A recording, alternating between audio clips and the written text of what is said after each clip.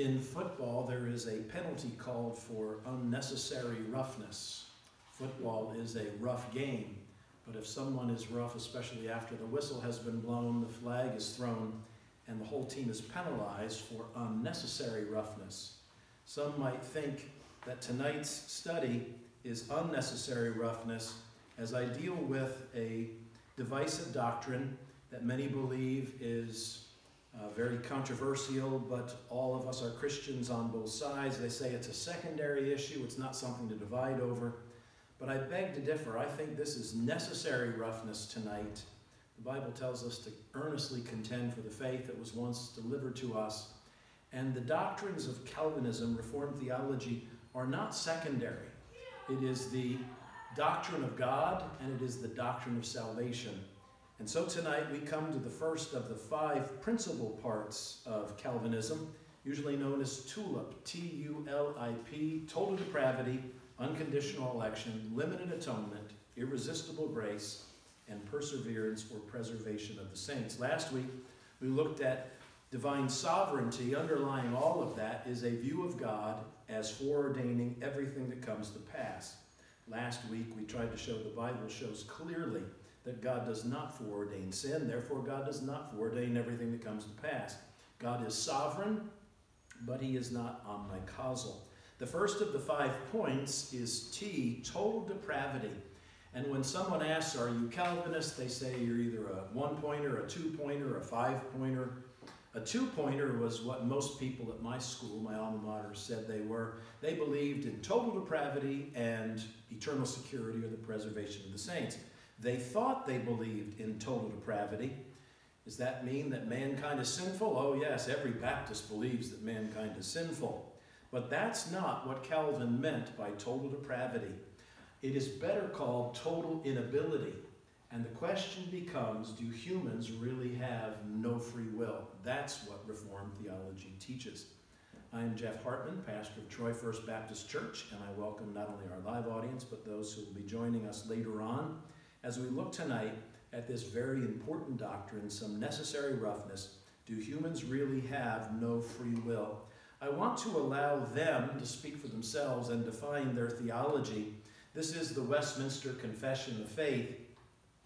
And in the Westminster Confession of Faith that all Reformed churches fall into, they say, man by his fall into a state of sin hath wholly lost all ability of will to any spiritual good accompanying salvation, so as a natural man being altogether averse from that good and dead in sin, that is key, dead in sin, is not able by his own strength to convert himself or to prepare himself thereunto. Now I can agree with that last line. Human beings are not able by their own strength to convert themselves or even prepare themselves. But when you talk about total inability of will to do any spiritual good, including placing your faith in Christ, receiving the gift of salvation, this becomes a totally other thing. In defining what they believe, I'm going to use this book. It's called The 5 Points of Calvinism, Defined, Defended, and Documented. I had the original 1963 edition for many years. It's been updated in 2004. Written by David Steele, Curtis Thomas, and Lance Quinn. And I'm going to allow them to tell you what they believe. But first, let's start with what they believe. We believe. They say that those of us who believe in free will have a view of human ability. Do we believe in free will? Well, of your own free will, you would probably say yes. They say those of us who believe in free will, this is what that is defined as. Although human nature was seriously affected by the fall, man has not been left in a state of total helplessness. God graciously enables every sinner to repent and believe, but he does so in such a manner as to not interfere with man's freedom. And to most Christians, we'd say, amen. That's what we believe the Bible says. Continuing on page 6, the sinner has the power either to cooperate with God's Spirit and be regenerated, or to resist God's grace and perish. They would suggest that this is not what the Bible teaches. They would suggest that when Billy Graham gave an invitation to come forward, he was asking people dead in sin to do something that they were unable to do. They say that this is a false view of what humans can do, what humans are, what the Bible teaches. They teach something quite different than human ability or free will. This is their view of total depravity, or better, total inability. This is what they say. Because of the fall, man is unable of himself to savingly believe the gospel. The sinner is dead, blind, and deaf to the things of God. His heart is deceitful and desperately corrupt. The Calvinist demands that we cannot do anything, and then uses the picture of the sinner is dead. But then, dead and blind and deaf, doesn't that seem kind of redundant? Once you say someone's dead, you don't have to say, we'll see if they can see anything. We'll see if they can hear anything. If you're dead, by definition, you're blind and deaf. But here's one thing, dead people can't deceive. They can't be desperately corrupt. So they take one image from Scripture. Yes, dead in sin is one of the ways that the Bible describes fallen sinners. But they then insist that sin makes us dead and makes us totally unable to receive Christ. Let's continue with Steele's definition, page 5. His will is not free. I'm not free. He's not free to say anything other than that, and I'm not free to disagree with him, because everything is foreordained by God. Remember, that's their assumption from last week. We don't have free will. Everything we do, say, even think, even sinful, is determined by God. We have no free will. Our will is in bondage to our evil nature. Therefore, he will not, fallen human beings, indeed, he cannot choose good over evil in the spiritual realm. Are they saying that no one has ever overcome temptation and said no to sin? Well, we know that's not true. In our own lives, we've said no to something we were tempted to do. So it seems just on the cover here that this is an obvious falsehood. But what they're saying is, cannot choose salvation in Christ as opposed to going our own way. Continuing their definition of total inability, consequently, it takes much more than the Spirit's assistance to bring a sinner to Christ. It takes regeneration. What does regeneration mean? It means giving new life. So we're dead. What we need is new life. We need new life so we can have faith in Christ. That's what they're saying. So we can't have faith in Christ until Christ saves us by regeneration, by which the Spirit makes the sinner alive and gives him a new nature. So this is the teaching that regeneration precedes faith. We don't trust in Christ until Christ has already saved us. They say faith is not something man contributes to salvation. I don't know that anyone imagines that we contribute anything to God by believing in him, but that's how they disparage our view. Faith is not something man contributes to salvation, but is itself a part of God's gift of salvation. They're saying faith is God's gift to us. Faith is God believing in himself through us. If God's gift to the sinner, it is God's gift to the sinner, not the sinner's gift to God. Again, let them define terms in page 18. When Calvinists speak of man as being totally depraved, they mean, and this is a Calvinist speaking, that man's nature is corrupt, perverse, and sinful throughout. Well, that's something that we would all agree on. Yes, man's nature is corrupt, perverse, and sinful throughout. Even our best intentions are tainted by sin. The adjective total does not mean that each sinner is as totally or completely corrupt in his actions and thoughts as it is possible for him to be. So this is obvious on the surface, right? Nobody is as evil as they could be. Hitler could have been worse, right? And Mother Teresa could have been worse than she was. We all know that there are some things that we could have done, that we were tempted to do, that we chose not to do. We overcame it. So they're saying it's not totally depraved as in we are all the worst that we can be. He continues, instead, the word total is used to indicate that the whole of man's being has been affected by sin. We would agree. The corruption extends to every part of man, we would agree, his body and soul. Sin has affected all, the totality of man's faculties, his mind, his will, etc. Yes, we would agree, it has affected our wills. Does that mean we don't have a will anymore? I don't believe so. And then he says, the natural man is enslaved to sin. Wait a minute, I thought we were dead. Anyone want to buy a dead slave? How much is a dead slave worth? He is a child of Satan, rebellious toward God. Wait a minute, can a dead person be rebellious? Blind to the truth. How many dead people are blind? All of them, by definition. Corrupt. How many dead people are corrupt? They may be physically corrupt as they decay. Unable to save themselves. Of course, dead people are unable to do anything, including, hint, hint, sin. And to prepare himself for salvation. In short, the unregenerate man is dead in sin, and his will is enslaved to his evil nature. Dead people don't have wills. So we're here mixing the metaphors.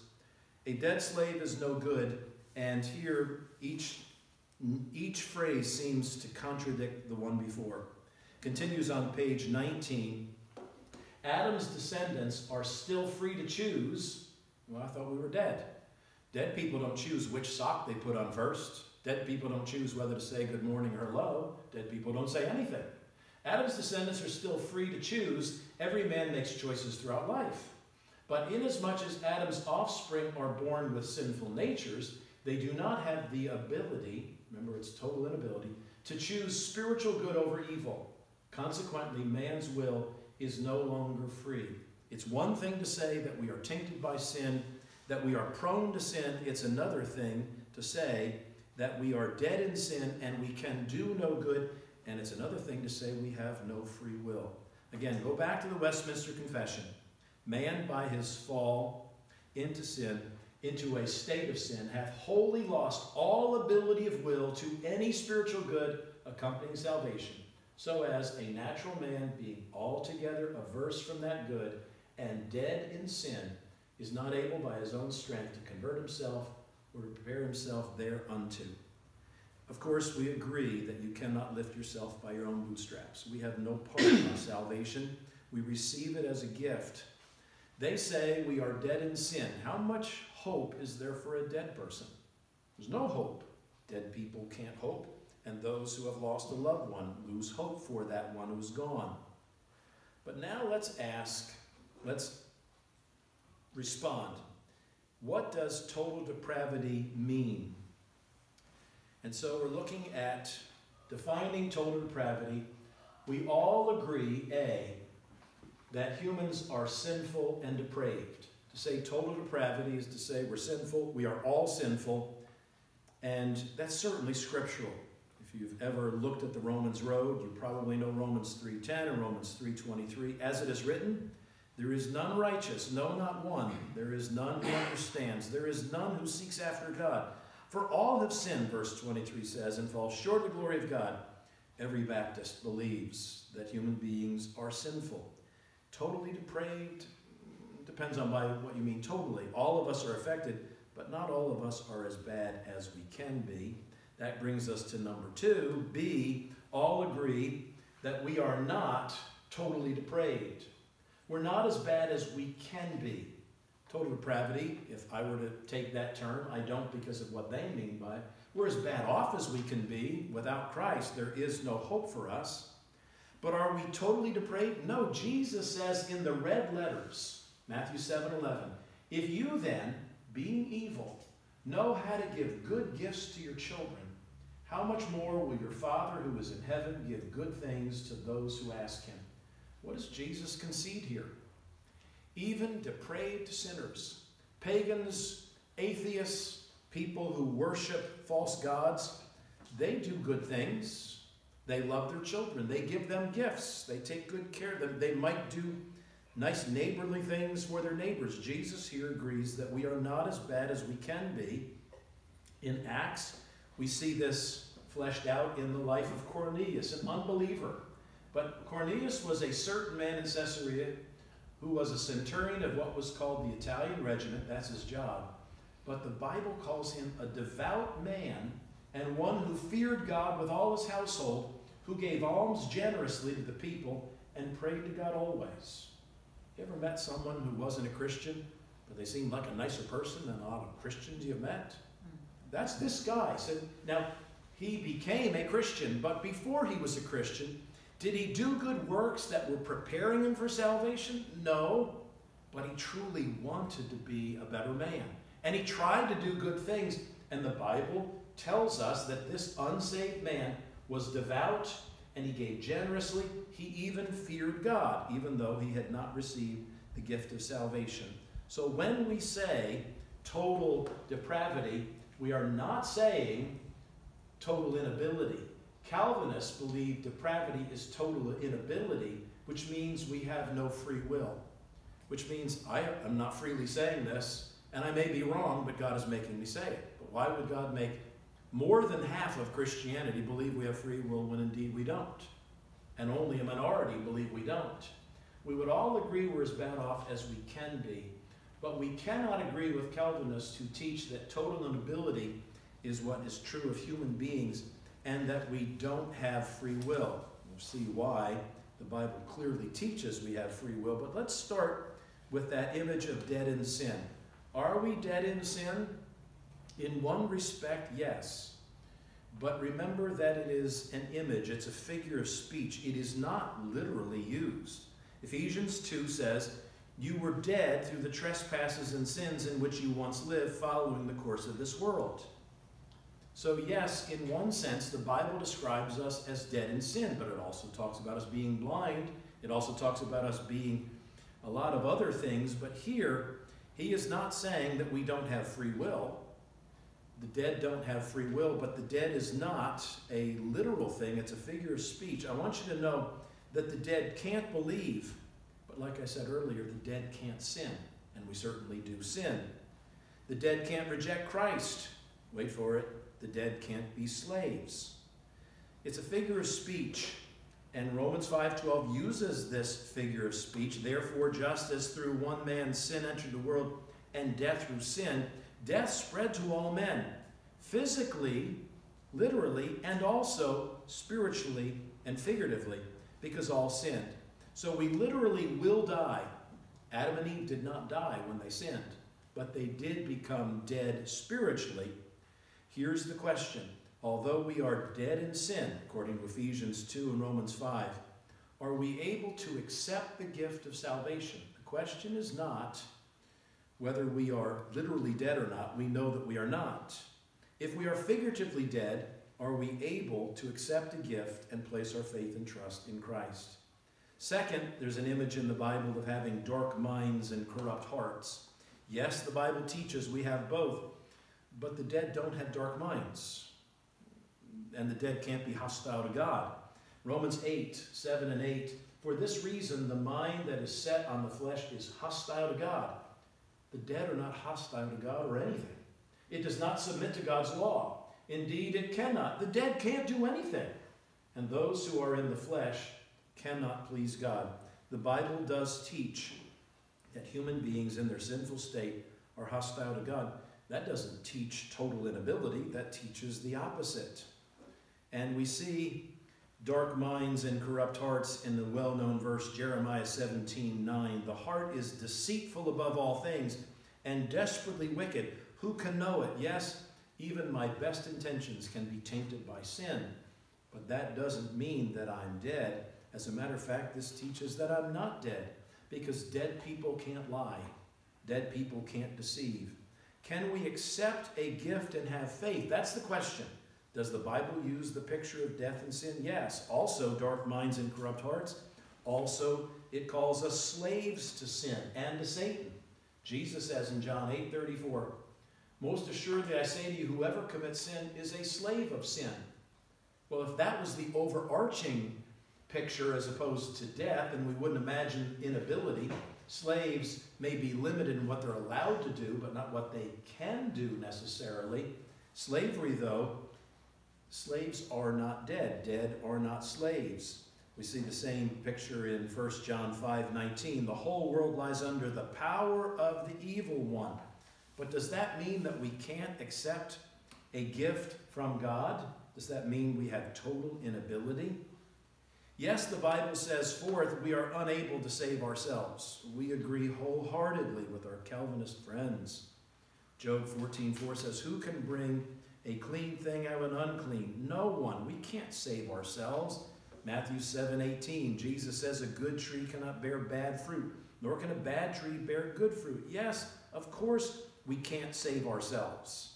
But does that mean we can't accept a gift when it's offered to us?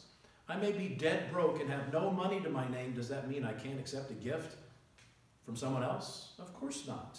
It's not implied. And fifth, we are, according to them, unable to repent or have faith. Total inability not only means no free will, but we can't even accept the gift of salvation. And here's one of their proof texts. Acts chapter 11, verse 18. They glorified God, saying, then God has also granted to the Gentiles repentance to life. These are Jews rejoicing when the newborn church, which was totally made up of converted Jews in the beginning, began seeing converts to Christianity from the Gentiles.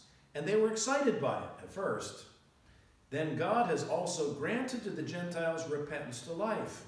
They read into that, oh, God granted them, God gave them repentance. Of course, when you and I read it, we see that clearly as God has granted them the opportunity to repent, right? If I ask you a favor and then I grant you opportunity to say yes or no, I didn't give you anything, I gave you an opportunity to respond. So here, it doesn't necessarily teach what they try to make it teach. And also, in Ephesians 2:8, here's a verse you know well, probably have memorized it along the way. For by grace you've been saved through faith, and that not of yourselves, it is the gift of God. You have probably never read it the way that they read it, but here's the way they read this loved verse. Grace you've been saved through faith, and that faith, not of yourselves, it is the gift of God. In other words, they say faith is the gift of God. You can't even place your faith in God until He gives you faith, and God, in essence, believes in Himself through you. This is the very heart of their system.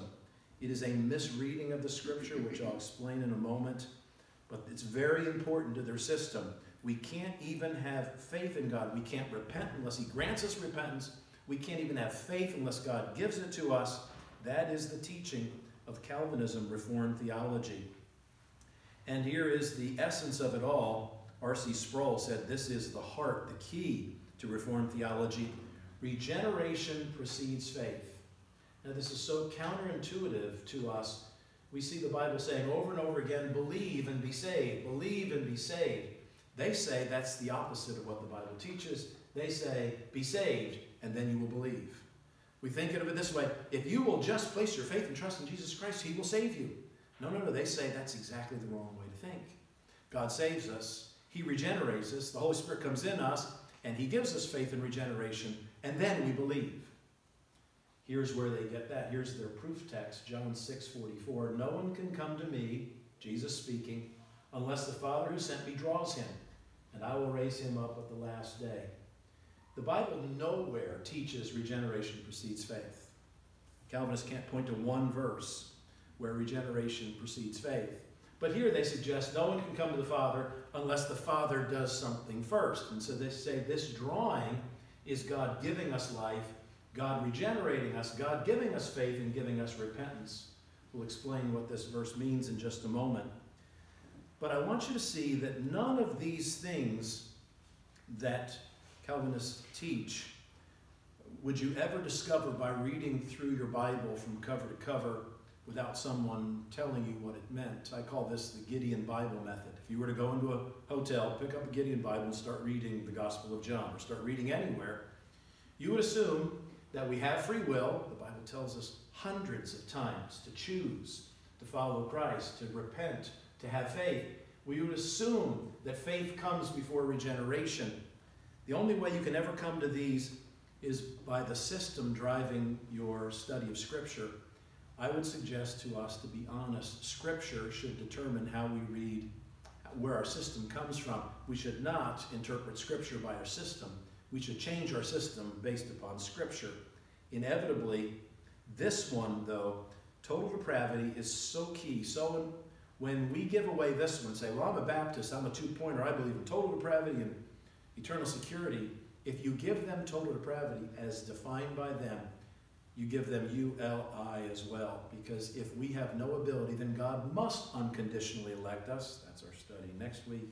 And then God probably only dies for those that he unconditionally elects. And then God irresistibly saves those who he chooses. Let's see what the Bible does say. That's what Calvinism teaches. Here is what, to be as humble as I can, what I believe the Bible clearly says about total inability and who we are as human beings. A, we understand enough to be morally responsible. The Bible does not teach we are totally unable. As a matter of fact, I think it clearly teaches that we understand enough to be morally responsible for the choice we make or we don't make. For instance, Romans chapter 1. Men suppress the truth in unrighteousness, because what may be known of God is manifest, obvious in them. God has shown it to them. What does that verse teach? We know the truth. We know it, and it offends us, so we suppress it. You ever try to hold down a blow-up balloon or something under the water in the pool? A lifesaver? It keeps on popping up the surface, right? That's the truth of God. It's everywhere. We know it. We try to suppress it, but we can't. Why do we do it? In unrighteousness. What may be known of God, it doesn't say we can't know God. It says it may be known of God. It's obvious in us, for God has shown it to us. Continue. For since the creation of the world, his invisible attributes are clearly seen. Are we blind? In a manner of speaking, but are we totally blind, totally unable? No, the Bible says it's clearly seen, even by unbelievers. And it's understood. Do we have dark minds? Yes, but not so dark that we can't understand. Being understood by the things that are made, even as eternal power in Godhead, so that they are without excuse. Let me tell you what an excuse would be. If I could stand before God and say, I didn't receive Christ as Savior, but that's not my fault, that's yours. You gave me no ability. You didn't choose me with unconditional election. You didn't even have Christ die for me. Total depravity, as defined by Calvinists. Total inability makes total irresponsibility. Do we have dark minds? Yes, but they're rebellious, so they're not dead. The Bible says that we do have enough ability to understand so that we are morally responsible. Moral responsibility demands ability, right? God can't condemn us for not repenting if we can't repent. Other verses along this line, Jeremiah 29:13. You will seek me and find me when you search for me with all your heart. Notice what it doesn't say. You will seek me and find me when I give you the ability to search for me with all your heart. God speaks as if it's up to us. Is it up to us? No, God had to take the first step, and he did. But he is making himself able to be found, and we can find him not if he gives us the ability. He's given us the ability. That's what we believe the Bible clearly teaches. Revelation 22, the last chapter, the last book. God's final invitation. Come. Let him who hears say, come. And let him who thirsts come. Whoever desires, let him take the water of life freely. Whoever God chooses? No, whoever God desires.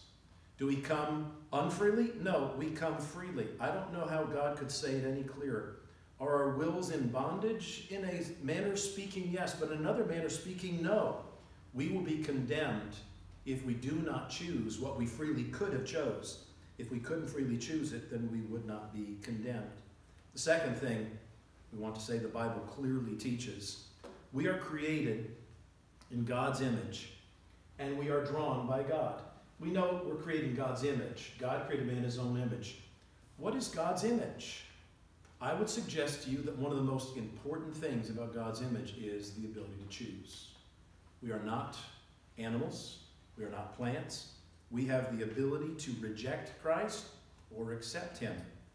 And our free will is one of the things that makes us in God's image. I would ask, In what way are we created in God's image if we have a conception of humanity as defined by Calvin and Reformed thinkers? Ecclesiastes 3:11 says, God has put eternity in our hearts. I would suggest to you that our free will does not negate God's sovereignty. We have free will because God sovereignly gave it to us.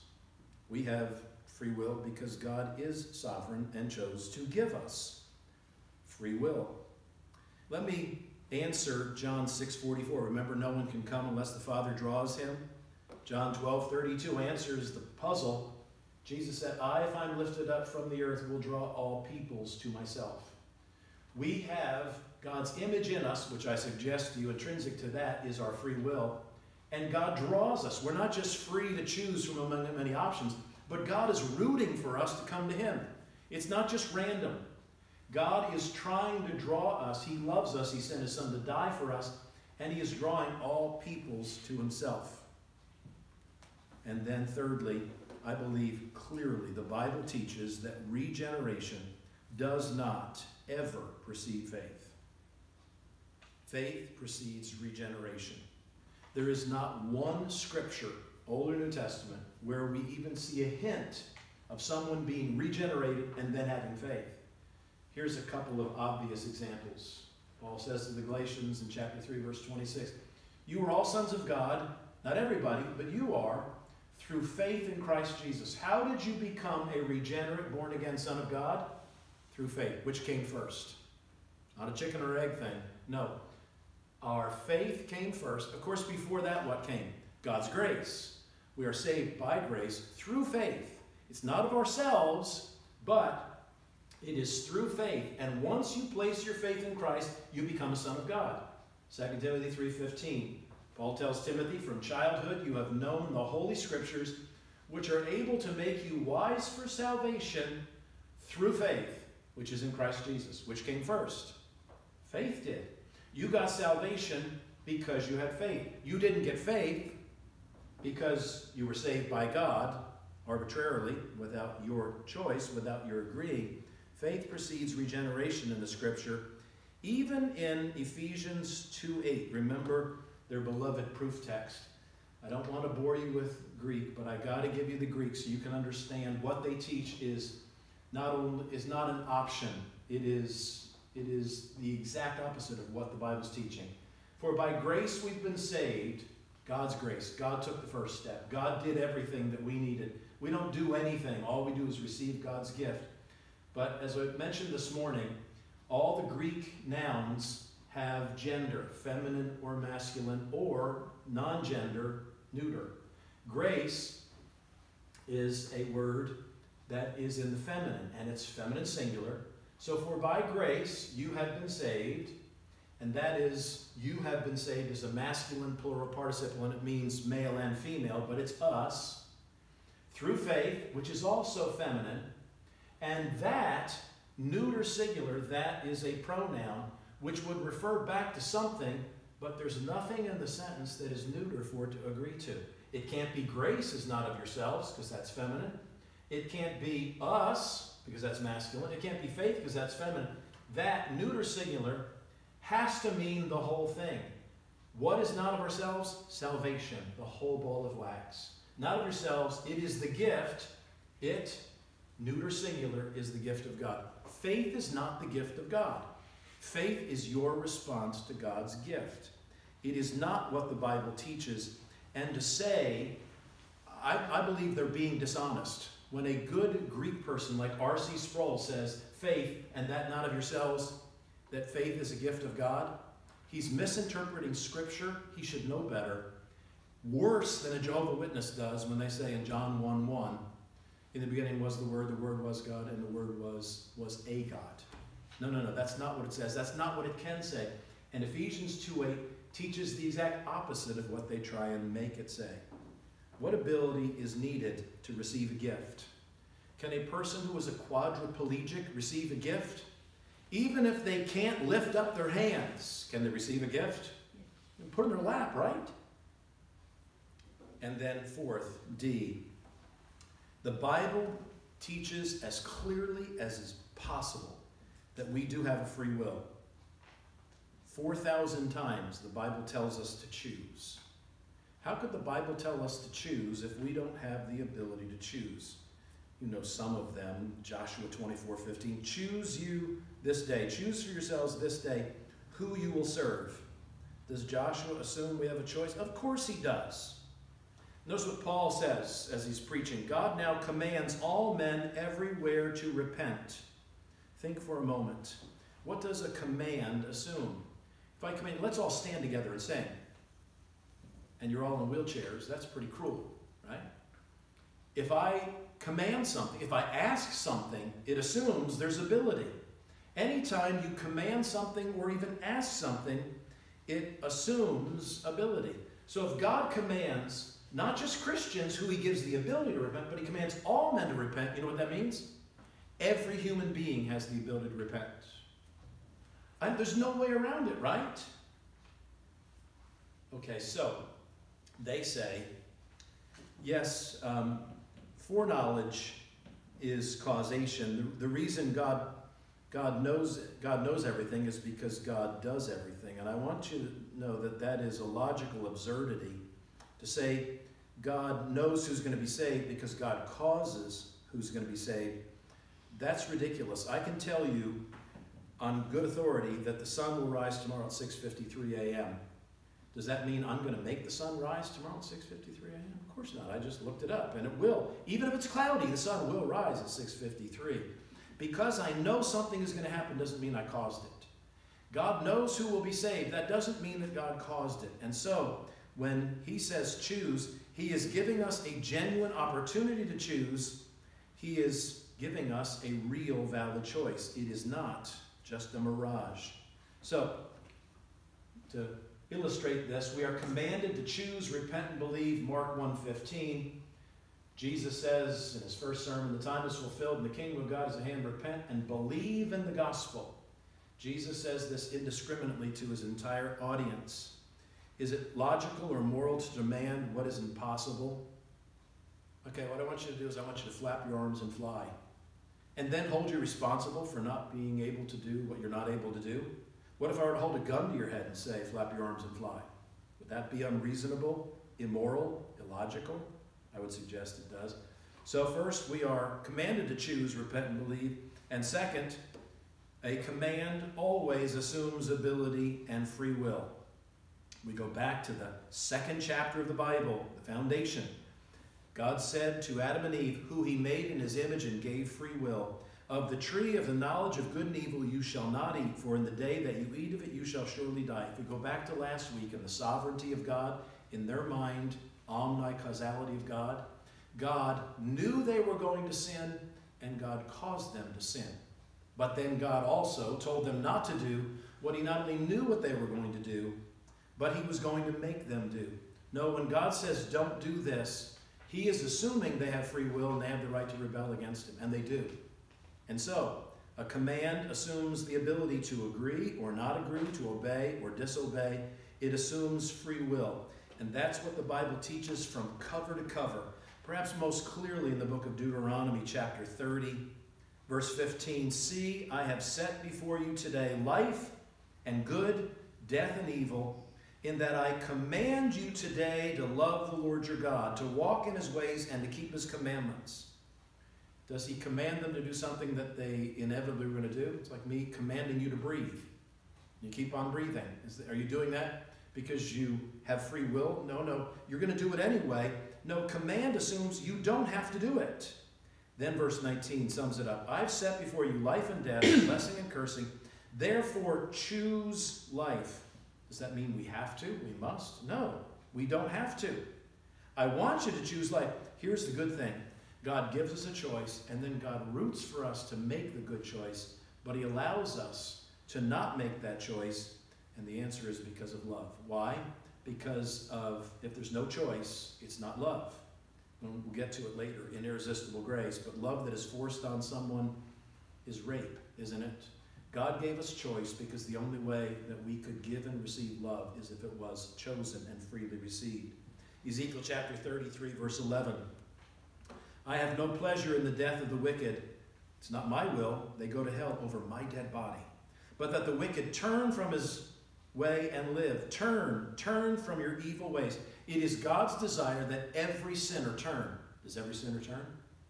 No. Do they go against God's will? Yes. That's because they have free will. Every sin is evidence of free will. If God chose it, then it wouldn't be sin. And if God chose it, then God wouldn't be moral. Matthew 23:37, responsibility assumes ability and free will. Yes, a command assumes ability and free will, but here's the most important one, the moral responsibility. We have a moral responsibility because we could have done otherwise. Morality means isness doesn't equal oughtness. What is not what ought to be. So when someone mistreats someone else, that's what is. But we say that's not the way it ought to be. To say it's not what it ought to be means God's kingdom has not come, that his will is not done on earth as it is in heaven. If you believe in this system of theology, then you believe isness equals oughtness. Whatever is God's will. And I say that's terrible theology. Remember we saw last week, Jesus taught us to pray, thy will be done on earth as it is in heaven, which means God's will is not done on earth. That's why we pray for it to be done. But Jesus says in Matthew 23:37, key passage, O Jerusalem, Jerusalem, the city that was just about to crucify him, the one who kills the prophets and stones those who sent here, how often I wanted to gather your children together as a hen gathers her chicks under her wings, but you were not willing. So let me ask you an obvious question. Did Jesus want them to repent? He says so. Is Jesus a liar? Did they repent? No. Why? Because God forced them not to? Because they never will? No. Because they were not willing. So does God hold people responsible for something that they are unable to do? Well, that would be immoral, wouldn't it? Romans 10:21. But to Israel he says, all day long I have stretched out my hands to a disobedient and contrary people. Is God saying, I pick those and I don't pick those and you have no free will? No, he's saying, I choose all of you, but only those who come to me by faith in Jesus Christ will I receive. But he is rooting for us to choose him. He assumes we have the ability and free will, and he asks us, he begs us, he pleads with us to do what is right. In the Bible, we see human responsibility because we see human ability and human free will. Why, Abraham says in Genesis 18:25, far be it from you, Lord, to slay the righteous with the wicked. Remember when he is appealing on behalf of Sodom and Gomorrah. And he says, shall not the judge of all the earth do right? Abraham intuitively knows, hey, God's got to be better than I am, because if God is worse than I am, then we're in trouble. If God can just capriciously say, eeny, meeny, miny, mo, you all go to hell, you all go to heaven. If God just arbitrarily condemns people for not doing what they could not do, that's not a good God. Actually, the Bible teaches us responsibility, that God is moral and he judges on the basis of what we could do and don't do. And the responsibility is, Ezekiel 18:20, the soul who sins shall die. If sin is defined as against the will of God, then obviously we have free will. Do we have responsibility? The Bible teaches it so clearly, I don't know how it can be missed, but in the very first chapter of John, John writes, that was the true light which gives light to every man. Every man. What does every man mean? Every man coming into the world. He was in the world was made through him, and the world did not know him. Why? Because they couldn't know him? No, remember that Romans 1 tells us they could have. He came to his own, and his own did not receive him by their own free will, Jesus tells us in Matthew 23:37. But, here's the good news, the gospel. As many as received him, to them he gave the right to become children of God, to those who believe in his name. Which comes first, regeneration or faith? Faith. To those who received him, God regenerated them, made children of God. To those who believe in his name, that comes first. Remember, I've said it is absurd, it is illogical, and it is immoral to judge someone for not doing something they can't do. So now I want you to picture this Calvinist God looking at a baby and asking the baby to go out and fend for itself, feed itself. Go get a job, as a matter of fact. I want you to get dressed. I want you to get out there and get a job, and I want you to earn a paycheck. A 2-week-old. Imagine this twisted person holding a gun to the child's head and saying, come on, if you don't get out there and get a job, you're going to starve. I'm not going to feed you. You've got to do it yourself. You've got to repent. You've got to believe. That is a ridiculous scenario to us.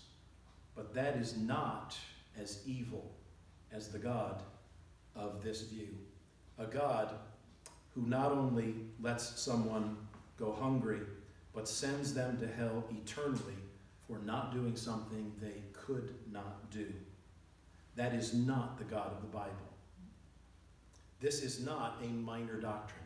This is a major departure on a major doctrine, the very nature, the holiness, and the goodness of God. And so the Bible teaches clearly that we do have a free will. We are commanded to choose, repent, and believe. God would never command us to do something we can't do. We are commanded that assumes we have the ability and we have free will, and our responsibility assumes we have a free will. Here's the catch. For me, total inability removes all human moral responsibility. If I don't have free will, then I can't feel guilty for the sin I commit, even if it's a terrible sin, because ultimately it's God's will. Total inability for me is the ultimate excuse to stand before God and say, I don't deserve to go to hell. It's not my fault. It's your fault. You didn't choose me. You didn't give me the ability. I didn't have the choice. And they would have something if that was the way it really was. Calvinists would say that it gives God more glory. I would say it doesn't make God more glorious. It makes God a tyrant, and it gives us an excuse. And so, am I picking at a minor thing? I don't believe so at all. I believe this is a terrible cancer for the church. It is something that is growing within Southern Baptist circles. It is growing especially in our colleges. And it is a dangerous, dangerous, deceptive doctrine that will kill evangelism and excuse sin and degrade God. So I believe that it's time to take a stand for some necessary roughness. Next week we look at what many find to be the most offensive unconditional election. Let's pray.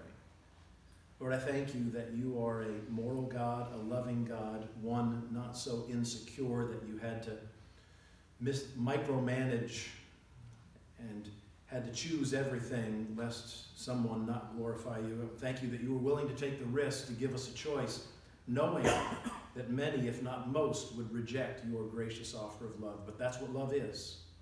And so, Lord, I thank you for making us in your image and coming and dying for all of us and giving us the gracious offer of salvation.